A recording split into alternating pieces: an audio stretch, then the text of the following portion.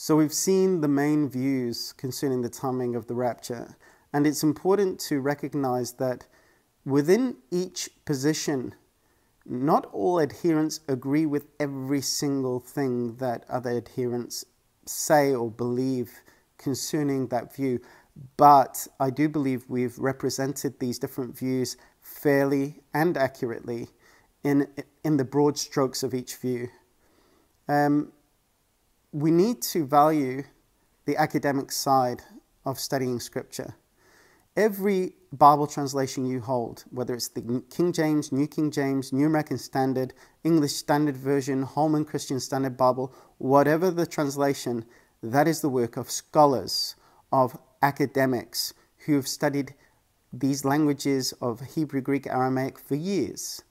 And these people are theologians. There is an interpretive aspect to translating Scripture. It's not as simple as finding the English equivalent of the Greek or Hebrew word. There is the work of interpretation that goes into the work of translating Scripture. And so we cannot despise the academic side of studying Scripture. But Jesus said that when He, the Spirit of truth, comes, He will guide us into all truth. And so if we want to be led into all truth, we need to seek the Lord to reveal His truth to us by His Spirit. We need to be seeking for the illumination of the Spirit and not trusting in our own abilities of being able to read a text alone. So we need to seek the Lord. And maybe you have been brought up with a particular view of the rapture, and that's predominantly what you've known and you've embraced it because that's what you were taught in your early Christian walk. I want to challenge you to relook at it. Maybe you'll come to understand it exactly the same and your understanding will be confirmed. Maybe you will be challenged. But we need to desire to know the truth on this subject. And as we go and look and study to see what Scripture really says, there are certain caveats that we should bear in mind as we look at the timing of the rapture. And that's really what this session is about. It's about bearing certain principles in mind in our own study as we prayerfully seek the Lord to reveal His truth to us.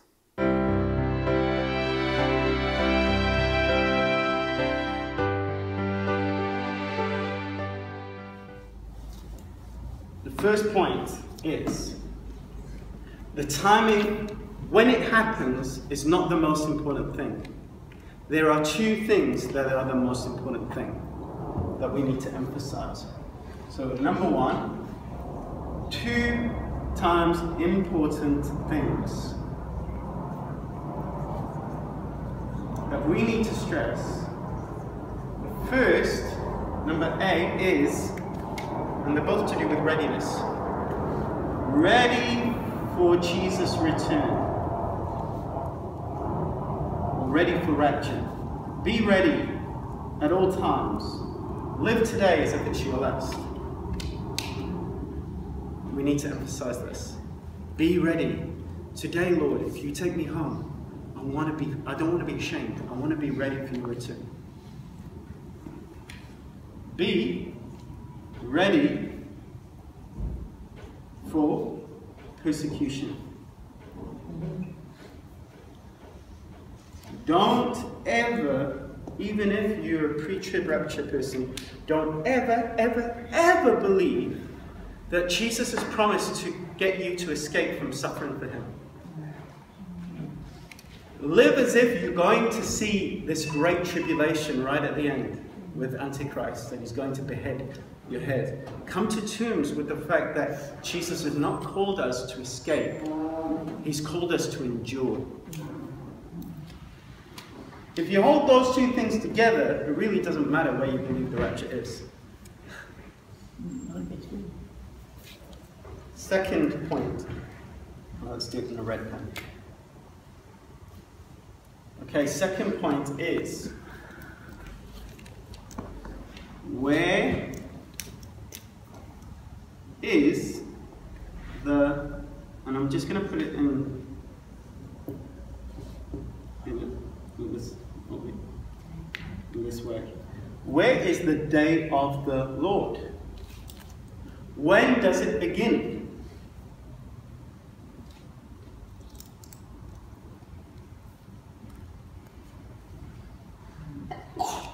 Now, when we read in Revelation chapter 6, it says, hide us from the wrath of the Lamb, for the great day of their wrath has come, and who is able to stand? The day of the Lord is the time of the wrath.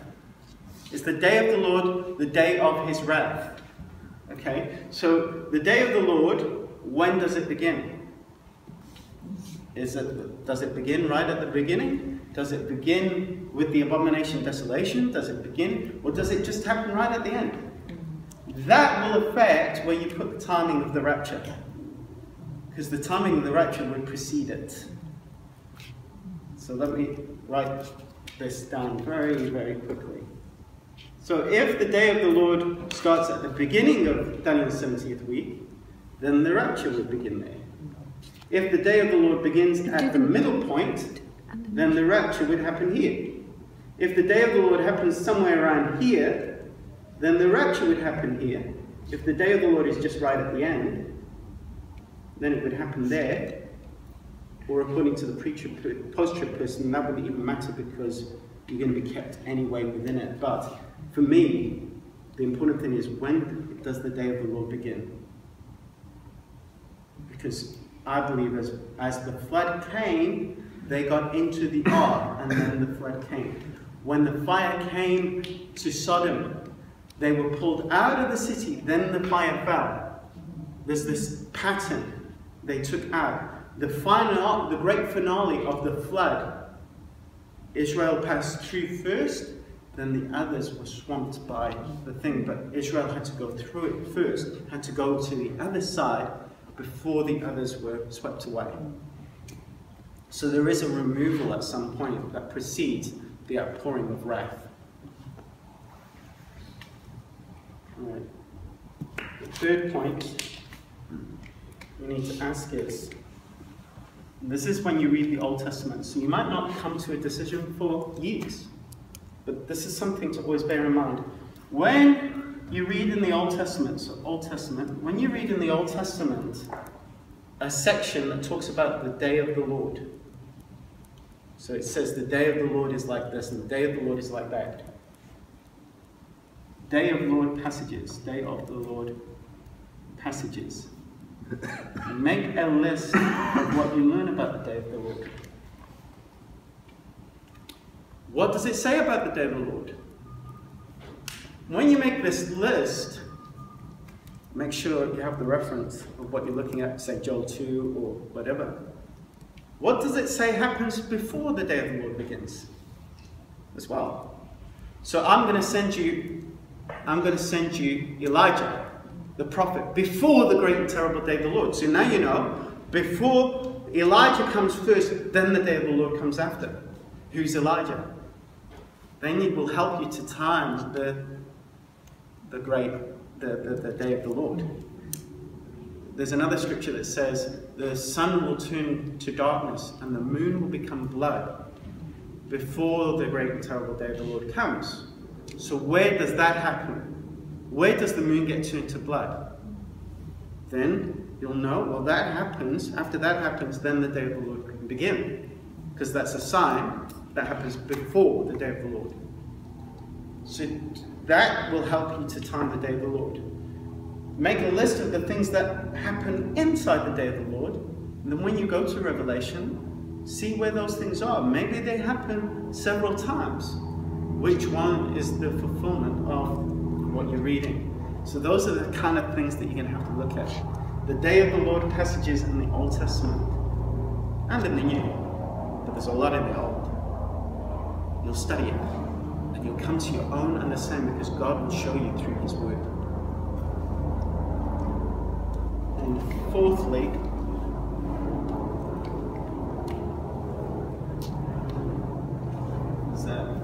this is a practical point. Jesus gives a parable and he says, that servant is going to be blessed. He's busy about his master's business when the master comes. It doesn't matter so much how much of the theory we know about the last days. What we should be getting from here is, when it happens, it's happening quickly. And when we look at the world around us today, we're seeing signs that we're fast approaching the end. The closer, if we've got Jesus' return here, and him going to heaven here, and this is the time of the apostles, and this is, say, the Middle Ages, and here we are. How close are we? Much closer than all of those other people. But maybe we're not that close. Maybe we're even closer. That means we have a window period of this much time to serve the Lord. To see, here's the thing. If you knew your mum or your dad or your brother or sister, and I'm speaking to myself here, was going to breathe their last tomorrow, what would you do about it? What would you, and this is personal because we've faced this.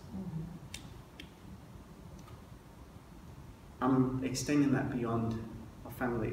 We live, God's placed us in Belito. He's placed us in different places. We have a short time to serve the Lord. And we can only serve the Lord according to his strength and his grace and his opening of opportunities. We can't force the gospel on anybody. But we need to be busy about the master's business. Time is short. If you are a farmer and you were a little bit late in sowing your fields, and time is short, what do? You hold up your hands, you just kind of, so late, why bother? You work harder because you want the harvest. So it's like, okay guys, we've got to roll up our sleeves, we've got to get down to this because time is short. The rains are coming, we need to get this done now. This needs to be what end times is about. Ready to serve the Lord, ready for his return, ready to suffer for him, living life, not with just the theory of it, but saying, Lord, make me your servant, make me your vessel, make me ready. Help me, Lord Jesus. I'm putting on my armor today. I want to be ready to fight in the evil day. Make me strong. Help me to endure. Give me strength. I'll keep the word of your perseverance. You keep me in the hour. Give me that strength to not deny your name and to stay faithful to you. And if that's your attitude, the Lord will keep you by his grace. He will keep you from that hour of testing that's coming upon the face of the earth. Why? Because he's done it before, and he'll do it again. So bearing these caveats in mind, we're now challenged to search Scripture and to see what the biblical position is. We need to look at what other people say. We're placed in a body. Different people are studying Scripture, and people are reading Scripture, sometimes according to a bias, sometimes because they're seeing certain things in Scripture, and we need to sharpen one another according to the Word. And to sharpen one another, we really have to listen to one another. There are people who have studied much of Scripture, who have taught Scripture, who have been used by the Lord to touch others with their teachings and their preaching. But our teacher is the Lord. God is our teacher. And so we do need to listen to one another, but at the end of the day, we need to seek the Lord and say, Lord, by your Spirit, open my eyes. Reveal to me your truth. I want to know your truth. And therefore, we mustn't be uncritical. You'll see as we looked at the different views, there's things about each view. It seems to be correct. It seems to stand up to Scripture because it seems to be what Scripture is saying. And when we are easily swayed by persuasive arguments, that's where the confusion will come in because, well, that sounds convincing, but the other person is saying things that sound convincing, and the other person. And so this just exposes our need to really hear from the Lord. Sometimes we follow a view because that's what we were taught, and that was the line our church had, and we really haven't questioned it. So it's worth questioning these different views and hearing from the Lord. So for those who are interested in looking at these different views and what they teach and the scriptures and the arguments that these people use, I'm going to recommend certain books that will give you an accurate view of what they believe, on the understanding that these books are not authoritative. These books are books about the book, and it's scripture that we have to deal with. So from the pre-tribulation position, there's John Walvoord, who's one of the main, been one of the main pre-trib authorities. His book is called The Rapture Question, and he is arguing for a pre-tribulational rapture of the church. But even better than him, there's another guy called Arnold Fruchtenbaum. And this is a good book to read, The Footsteps of the Messiah. It's not about the rapture, it's about the book of Revelation. But he has a lot about the tribulation and about the rapture in it. And you can go to the index at the back and you can see the scriptures that concern his view of the rapture. And what I like about Arnold Fruchtenbaum is this, that he is completely consistent with his pre-tribulational position in such a way that if you contradict Arnold or you don't agree with Arnold on certain things, you would actually undermine the pre-tribulational position, and for reasons that I've already given, such as Arnold Fruchtenbaum is very clear to say that Elijah is not one of the two witnesses, because Elijah comes before the day of the Lord, and according to his presupposition, the day of the Lord covers the whole of the 70th week of Daniel's 70 weeks, the whole 7 years, and therefore Elijah has to come before there. If Elijah was one of the two witnesses, it would push the day of the Lord further into the 7 years, past the halfway point. So that is one of the things to bear in mind, that Arnold is pretty much, I would say, an authority on the pre-tribulation position. For the mid-tribulation position, you can read Norman Harrison, The End, Rethinking the Revelation. And I don't know how obtainable his book is, but this is a mid-tribulation position. From the pre-wrath side, we have Marvin Rosenthal, and he wrote a book called The Pre-Wrath Rapture of the Church. And this book is worth reading because Marvin Rosenthal used to be a pre-tribulational rapture adherent. He was running a ministry or heading up a ministry, and he was challenged on his view of the rapture.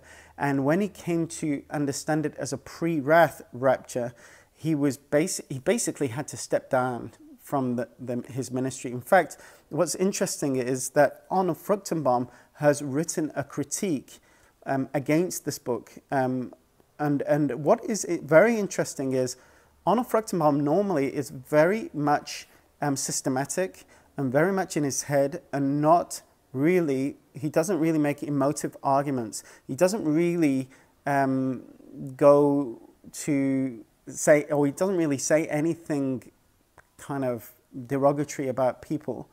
But for some reason, when he critiques this, he accuses Marvin Rosenthal of being puffed up with pride because Marvin said the Lord led him on this path and the Lord showed him these things.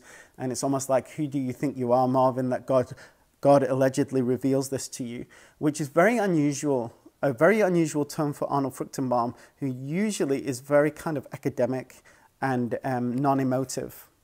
And then also from a pre-wrath position, but not really position, but the timing of the rapture, there's Jacob Prasch, Harpazo. This is not a book proving a pre-wrath timing.